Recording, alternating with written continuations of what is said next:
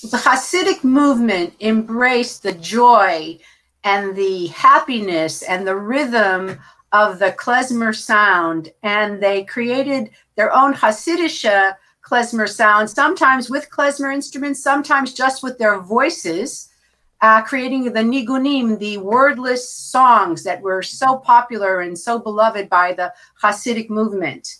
And they were always bursting into song and dance. And there's a story where Rabbi Israel Baal Shem Tov, he's the founder of the Hasidic movement, was once asked, why is it that the Hasidim burst into song and dance at the slightest provocation? Is this the behavior of a healthy, sane individual? Because some people thought they were crazy. And the Baal Shem Tov responded with a story. Once a musician came to town, a musician of great but unknown talent. He stood on a street corner and began to play.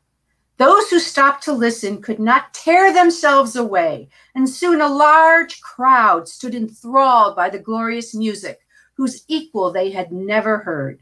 Before long, they began moving to its rhythm, and then the entire street was transformed into a dancing mass of humanity. A deaf man walked by and wondered, has the world gone mad? Why are the townspeople jumping up and down, waving their arms, turning in circles in the middle of the street?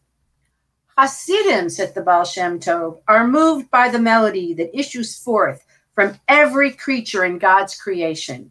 It can make them appear mad to those who cannot hear the beautiful rhythm of life.